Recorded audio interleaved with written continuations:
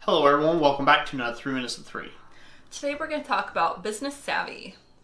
So, business savvy, you hear this term tossed around a lot in business, and the definition of it, it can get watered down here and there. But what I want to talk about business savvy today is about how it's not always just something you're born with. A lot of people feel like they can't run a business because they were not born to run a business, or maybe they don't have the right stuff, right, to run a business.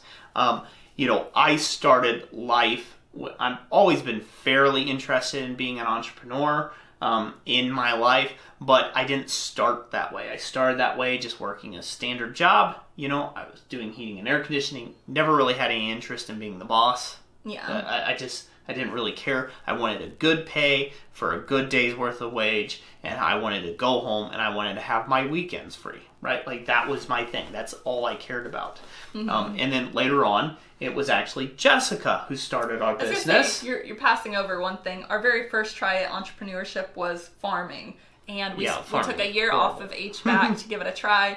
Spent several grand on farming equipment and made $400 for the year. Yeah. So I'm not a great farmer.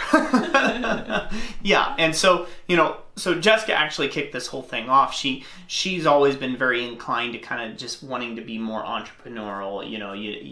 She hasn't really worked any jobs except for the one time at the North Pole where I met her, and I snatched her up from that. It was like a summertime job type deal for her, and but I've worked all my life.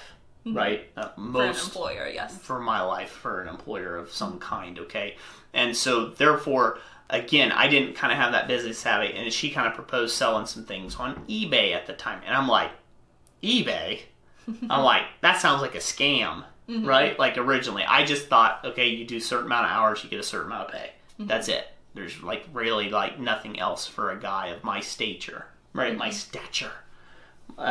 And so, again, for me, business savvy was kind of learned. It was learned. It was a process of learning for both of us, right? So, from experience. It wasn't a natural occurrence. Right. Now, obviously, there's that one young hustler that you see out there that, from the age of 4, they're trying to sell you a lollipop, right? Like, yes, there's some naturally inclined people towards business and sales, and they're gifted in that way. But don't let that discourage you from running a business. Yes, you can too run a business. You can have a successful business. You could have a 7-figure-a-year business and teach yourself to get there. Yeah.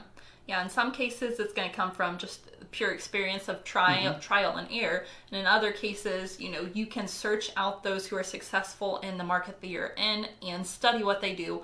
Watch them like a hawk, Yep. I've even not mimic their products, but mimic their paths to success. Yes. Yeah.